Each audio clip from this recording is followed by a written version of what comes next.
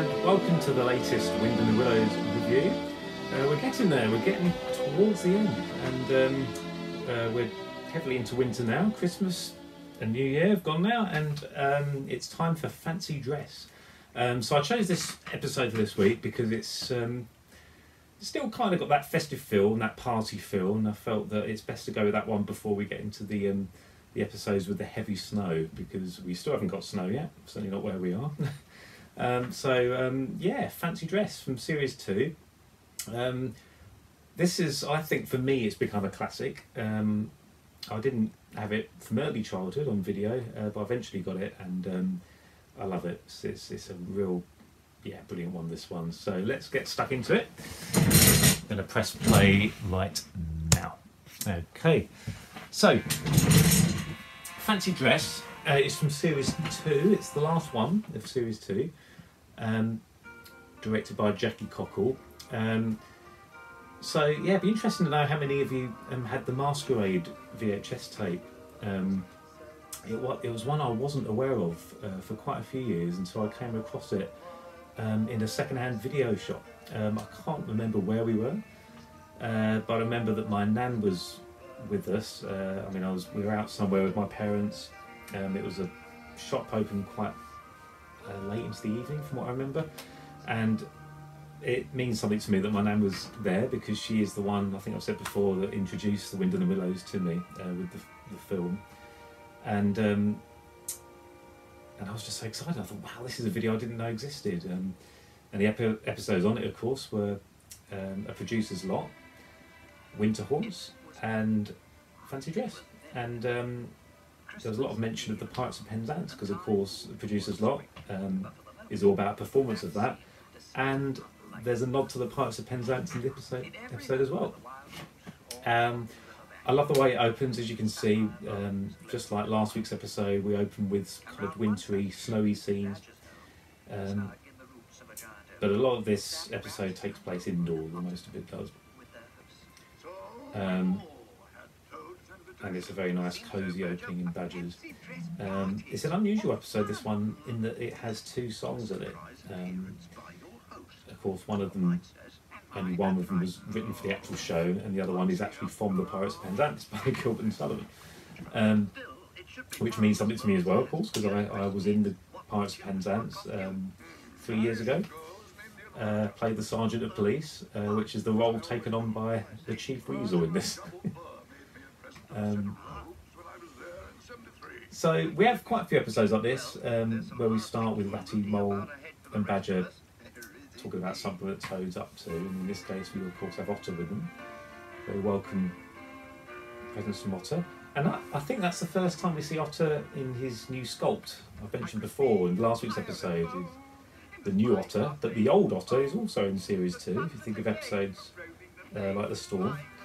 And then of course he pops up right in the last episode in his new sculpt. Now this song is great, it's a lovely sort of, the visuals are basically a montage, and Ratty and Mole singing about who they could dress as. They could become so many characters, and of course the costume makers had a blast with this episode. There were so many opportunities for different costumes, and the final costumes that Ratty and Mole and Badger go for are just absolutely fantastic. All of them still exist today. They're in the archive, and they're just a wonder to behold. And of course we'll talk about them when we get to them.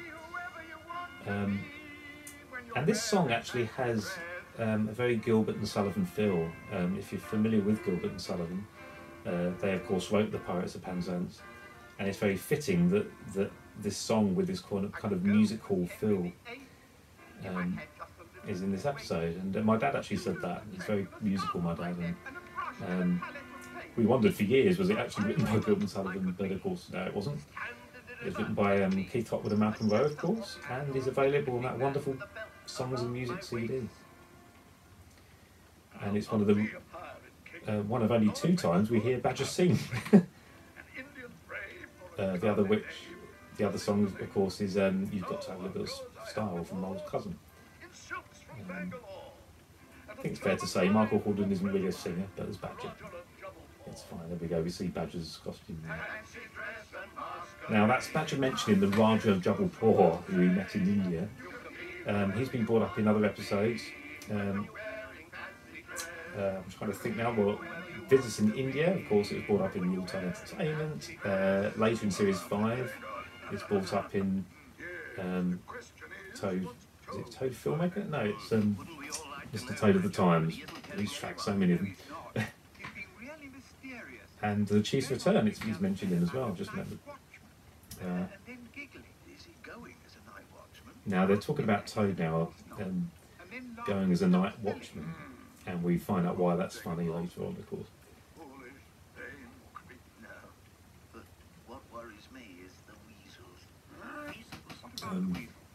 So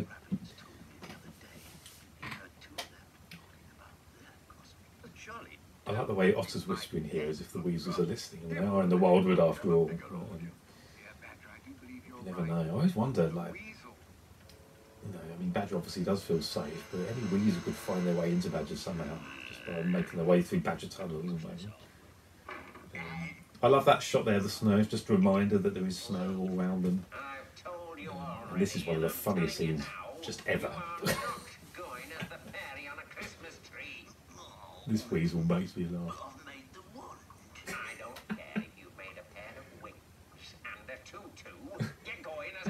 So he desperately wants to go as a fairy, so you wonder if he's a bit, I don't know, a bit the other way, maybe.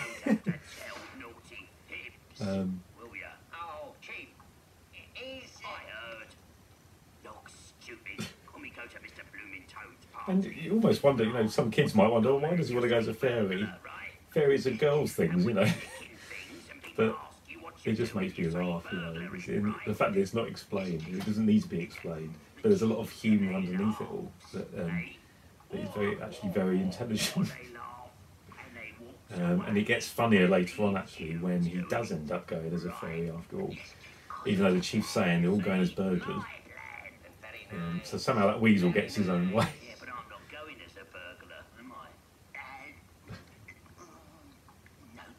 What I love about scenes like this as well is when the weasels, they make, it's obvious how stupid they are, and the henchman is just as stupid, even though he tries to pretend, tries to make out that he's more intelligent than they are. He's higher up on the food chain than they are.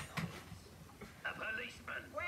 Look out! The bobbies! Will you shut up, you great twilly? But you said there was... It's just so funny the way the chief says, a policeman, and you could almost wonder, like, join the henchman on what his way of thinking. And we got the classic. There's a few episodes where the henchman says why like that after thinking for a bit. Beautifully timed and beautifully delivered. I mean, Brian Trueman wasn't only a fantastic writer, he was a superb voice artist. I mean, he knew comic timing. And he told me when I met him the first time that he got all that from his years doing radio plays. And, I'd love to look all those up and find. I don't know if anyone watching those have any links to any Brian Trueman material. A lot of it would be lost, I would have thought. Now, like I say, absolute feast, challenge the costume makers had, and the prop makers, all the food for this episode. But even the youngsters, like all these little costumes. And again, a lot of these exist as well. They were saved because they are just little marvels. Little one-offs that would never be worn again in any other episode. Now we're about to see Ratty and Mole. There we go. Now, you don't appreciate the detail until these close-ups. Look at all those beads on Mole. I mean, it just blows my mind every time I see it. And when I looked at the costume and studied it, I don't quite know how it was done. I mean, it's just absolute skill and a lot of time spent on it. Otter's costume still exists as well. Oh, look at Badger's, isn't that beautiful? It just suits him so perfectly. And Otter wearing a fishmonger's costume is very inspired. And I love Ratty's Admiral costume. I mean, all of it's just beautiful. I like to have the odd little snack about. Oh, very lifelike, Otter. Thank you. Let's hope it doesn't get any warmer. Well, Otter just eats complete fish in one go. As an otter would. Oh, that's all right. The were just wondering, Badger. We were just wondering. So we already know what the Weasel's up to. So I mean, the chief didn't really explain it in that last scene, but we just saw Weasel take something from Ratty, and they're going to carry on. The music, incidentally, is incidental music. Wonderful track called Steamboat Rag, which is available on that CD. If you just listen to that track alone, it's a wonderful, like, ragtime piece, and meant for party scenes like this. And this is the one I always remember it most from. I like this piece. I love this piece, but this is unavailable, sadly. So there he is. There's the Weasel. We managed to somehow get away with it. He either took the chief round or went behind his back and showed up like it, and then there wasn't enough time to change. But I love that there's some backstory there that isn't explained, and viewers can kind of work it out for themselves. And those perceptive audience members will know that that was Toad just then, that sound coming from the suit of armour. The fact that he's a fairy and still behaving as a burglar. If I was the chief, I'd just tell him to just stay out of it. Oh, it's just funny. I think it's just a bit of an in-joke with the makers at Cosgrove Hall when they did this. This is one of the episodes actually where Paul Berry and Sue Pugh, who of course were the team on this, did a lot of overtime, and there was quite a bit of controversy over it from speaking to various people who worked there. You had the two crews. One crew would be with Chris Taylor, later with Francis Fowles, and they would get it done on time. They'd be on schedule, even ahead of schedule at times, and they'd always deliver.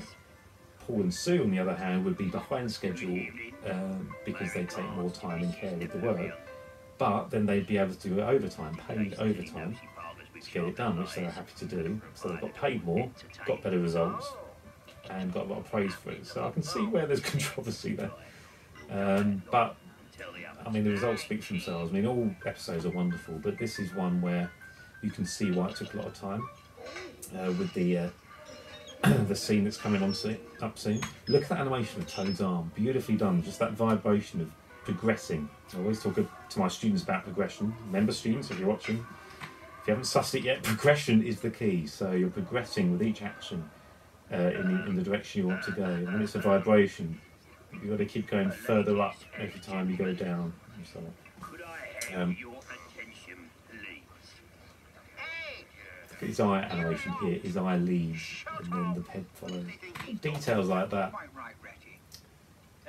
And Paul and Sue are, of course, just as good as each other, really. Fantastic.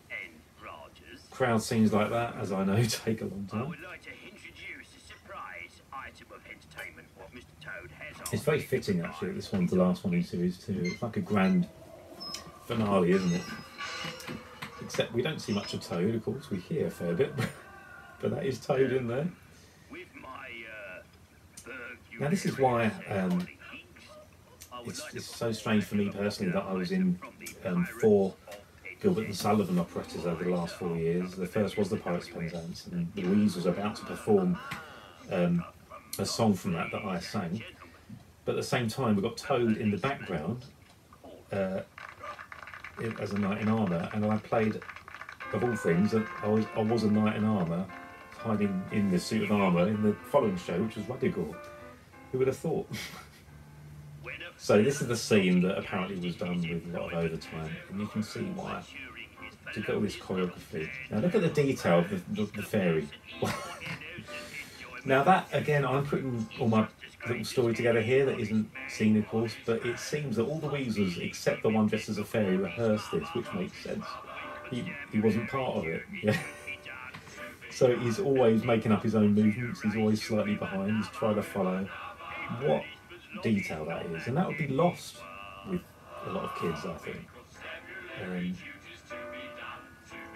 So he's in line now, which is kind of against it, but I love the Weasel behind the piano, the glasses on.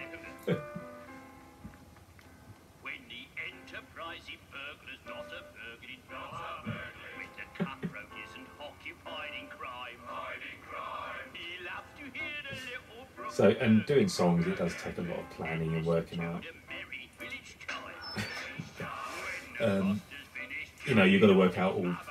You know, you do extra sheets to break it down dialogue, but with songs, you've got to get all the beats and the rhythm, and it's got to be totally in time. That swing was beautiful. That would have been on single frames. Otherwise, it would have slowed because it's that kind of action, a smooth, consistent action. Same with these. Look at the fairy again. Late on each time. Wonderful. Reminds me of me old bamboo from Chitty Chitty Bang Bang, Dick Van Dyke being slightly behind everyone else. I love this little line here.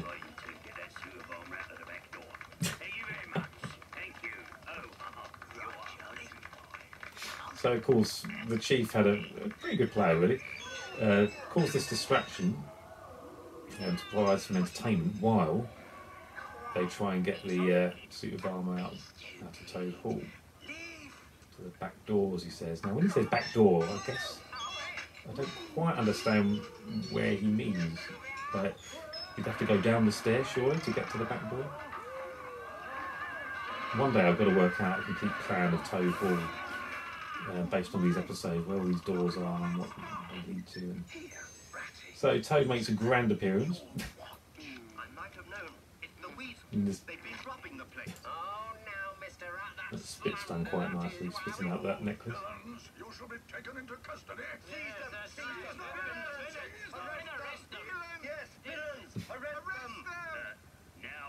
Now the only thing with this episode is the ending for me is a bit far-fetched. I mean, it's all far-fetched really, I know, but the ending, I think, first of all, they're saying arrest them. Now, there've been many times when the Weasels have stolen things and got away with things, and very rarely is it suggested they should be arrested. I mean, I guess Badger does occasionally threaten them with jail, but to shout out arrest them like that is only done really to make the story then make sense. But then the chief is convincing them that he's a real policeman, which is a bit, you know, I love that, that sort of humour. But we understand how Toad can be fooled, but the others, I don't really buy it, so the ending doesn't quite come together for me. But, and it's Toad that, of course, saves the day. He's actually reversed, isn't it? Toad's the one that knows this time. And you've got Ratty and Badger sort of realising, what, it's the Chief Weasel, how could they not realise it's him, you know, so, I don't know, but anyway, lots of action here, got youngsters chasing weasels.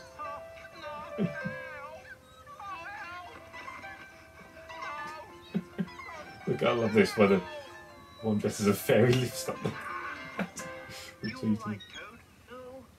Now, there's a lovely sense of weight when Toad came up then. That was lovely, beautifully done. Yes, he's all right. I still don't quite follow what happened.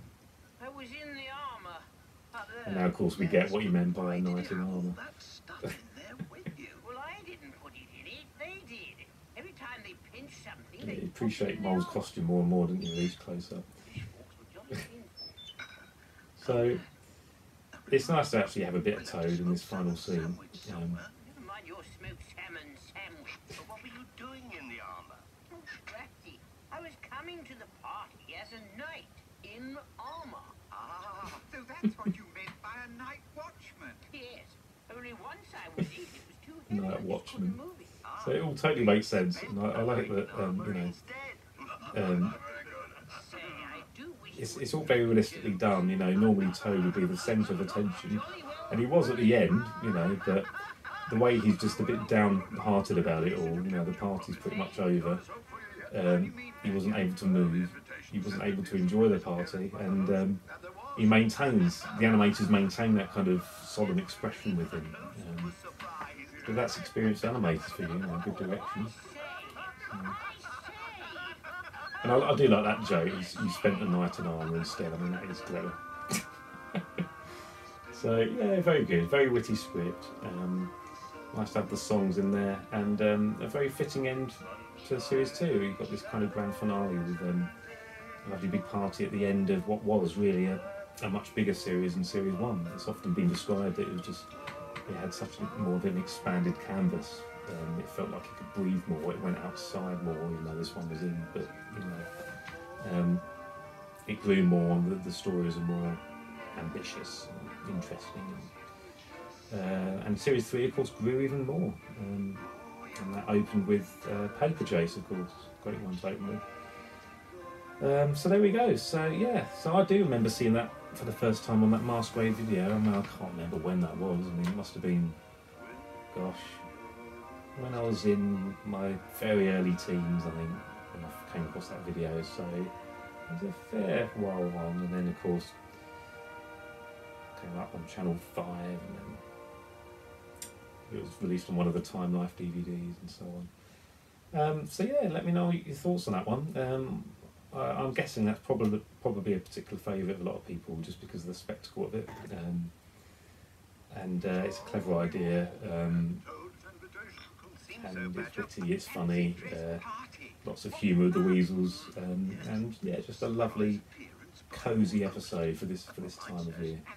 And the way Toad Hall was decorated, it still reminded me a little bit of the Christmassy period, and even though we just left that, it just felt right to put that there.